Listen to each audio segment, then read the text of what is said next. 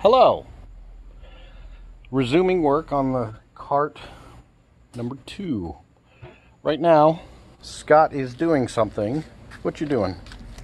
Making frames so that we can bend them into a shape that fits around the steel bars so that we can use these as mounting points for our bench. They'll actually go on the middle bars here and be pinched in so that they hold a piece of wood as an upright. Okay. Now, I'm going to take you to the old cart to show you what he's talking about. So this piece of metal attached to these wooden uprights. You've got them there and right here. So they wrap around the bottom of the frame and then they clamp onto these uprights. And those uprights are mounted to this bench. And that's what I'm working on right now. We've cut 8 of our uprights. And we've got a piece of bench right here, which is a 2x12, about 4 feet long, about the same dimensions as the cart. And so I'm just running nails in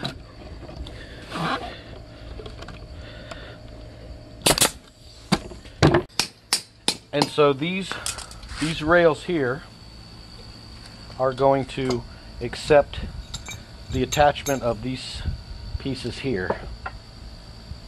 And we're going to line this all up on the, we're going to figure out our width, line these up here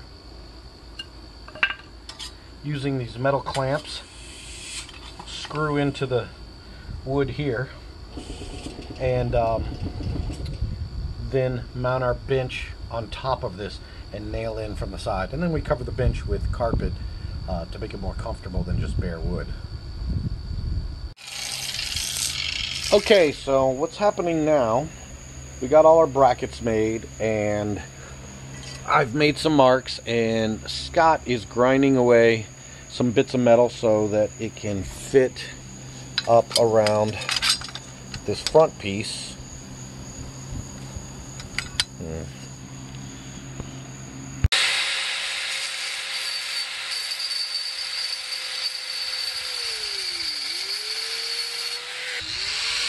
Pretty.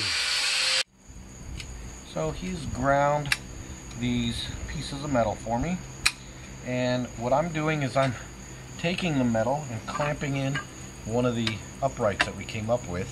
I've already marked the frame in several spots for the width of the bench that gonna fit on top of this. And what we're doing here is taking these bits of metal and pinching them up through around the frame and then screwing in from both sides to lock this in place. It wobbles a little bit now, but that's okay. We need to be able to move these a little to align them. Then we're going to fasten it all to the bench, and we're going to put diagonal bracing to keep it from torquing front to back.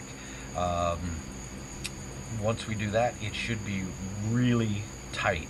If it's not, we can drill a hole into the frame and run just a single screw every so often to keep these from sliding left and right. So first I'm drilling through.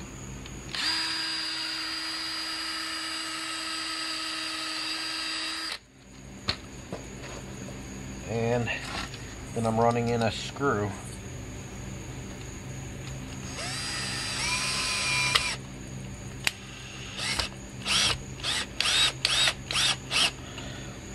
And now I'll do that several more times for all 8 of these.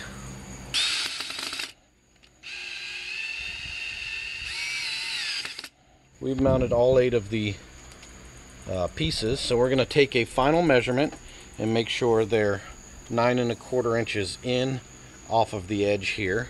That will give us the bench to be centered, but it will roughly look like this.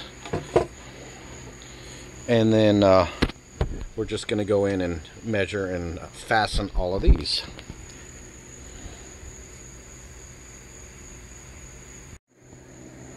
So now we're going to apply these diagonal braces to the middle sections here, because they will prevent torquing front to back. We're going to have stuff at the front and the back that will prevent it from moving, but here in the middle, just so that when the cart starts and stops, it will keep it from having the bench jostle and move everything around and get out of alignment.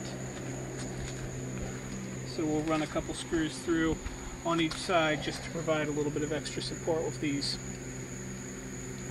We have our bench mounted, and I've been going over a schematic I drew of the old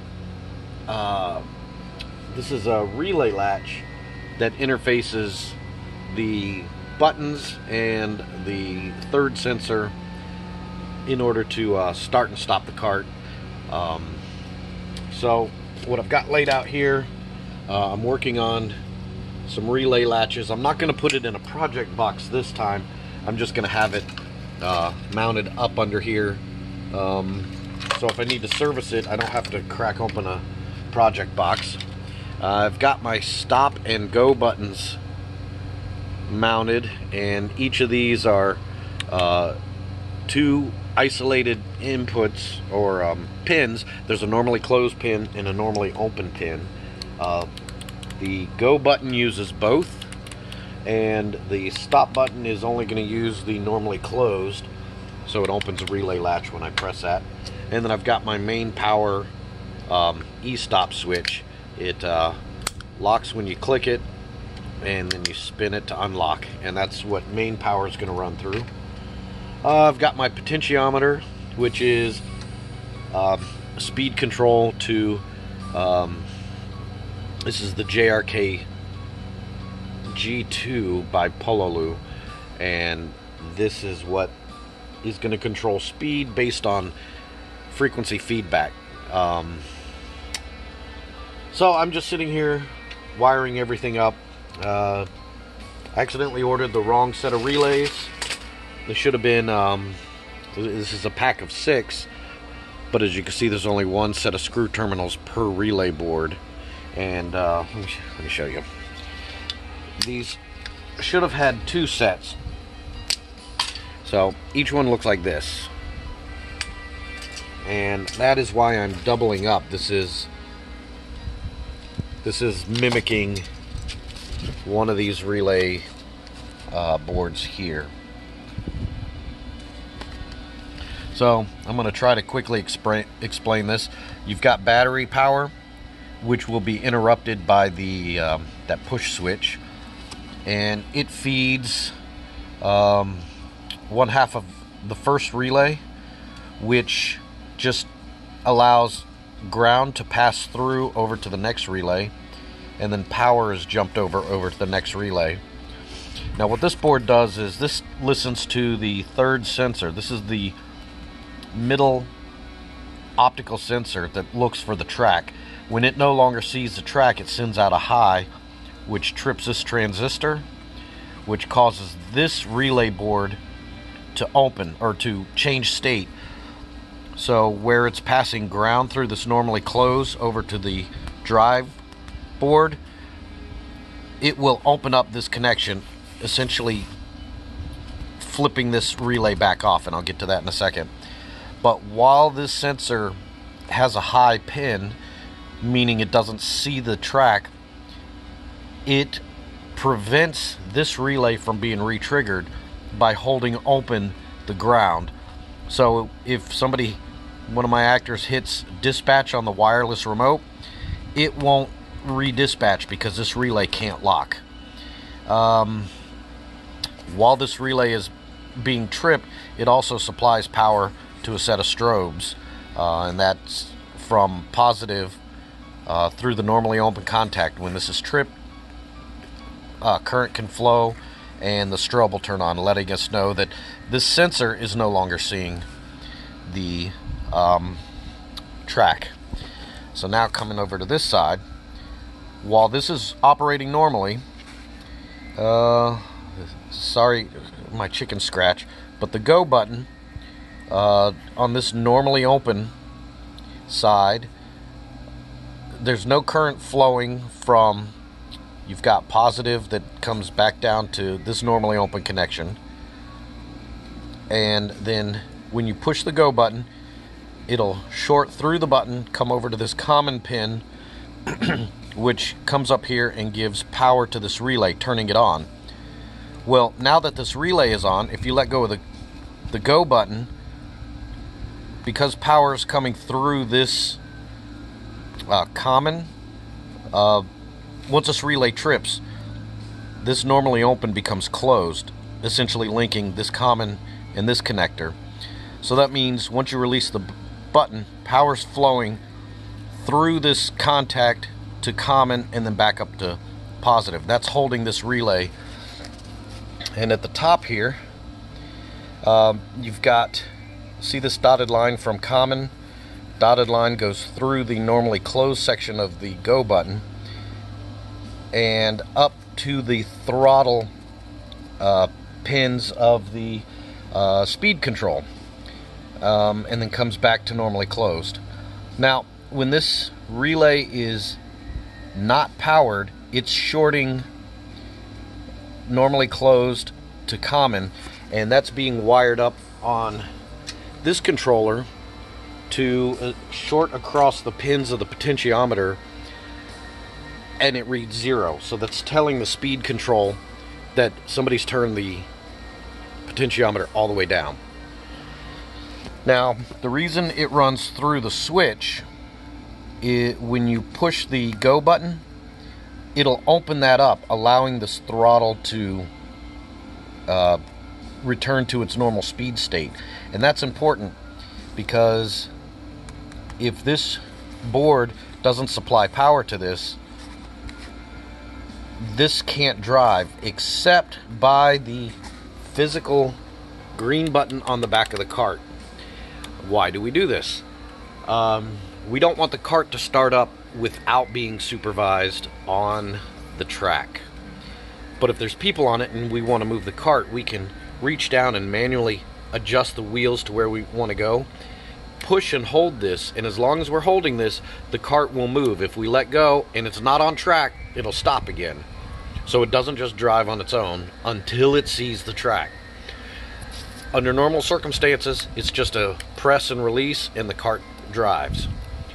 But if it's not on track, we can override it by pushing and holding this button down. And that's the only way to get the cart to move when it's not seeing the track. The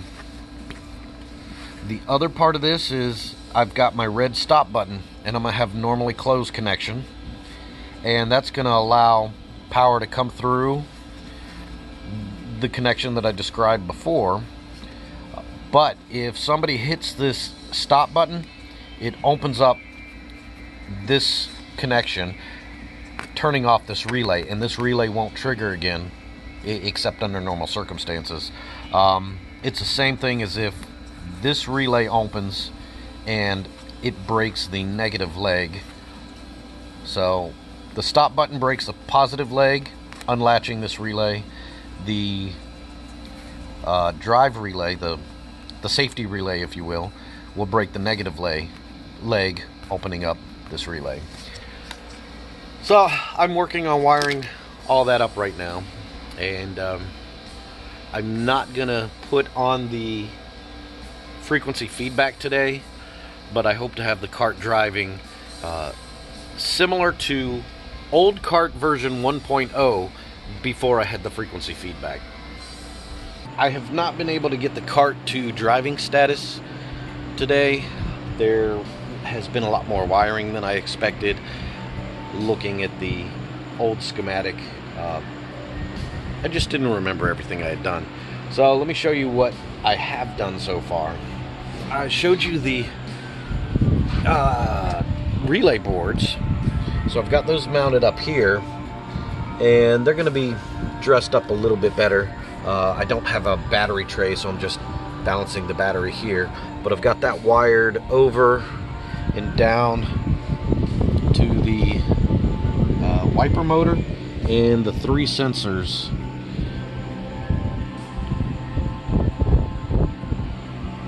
I don't know how well you can see, there's a third one back here, as well as a 2 in the front.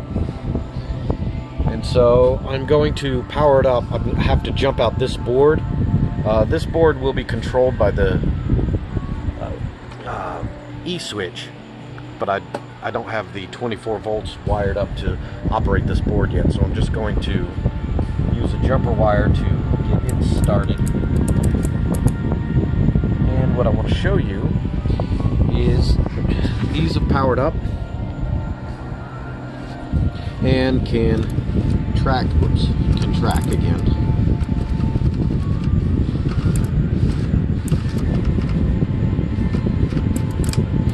And what I also want to show you, when I put this in under the 3rd sensor, here, I'll do it this way. There's a set of lights on this relay right here, and currently the tape is not underneath the sensor, so it trips that relay, which opens the backside relay and will set off the strobe light and prevent it from running. So now when I add that under the when I add the tape under the sensor, hopefully you can see those lights have gone off. And so now I'm going to remove it and put it back. And so on the back side of the relays, right now the lights are off. Whoops, I just hit the go button when I picked this up. So I'm gonna hit stop and go. And now I'm also going to remove this white tape. So white tape is gone, and I'm going to push the green button, and you can see those lights don't come back on. So I'm going to put the tape back underneath, and now I'm going to hit the green button. So these lights mean that it can latch and send the signal to the motor speed control, so the cart should be driving right now. But like I said, I haven't got that hooked up. Hopefully that'll be in the next update.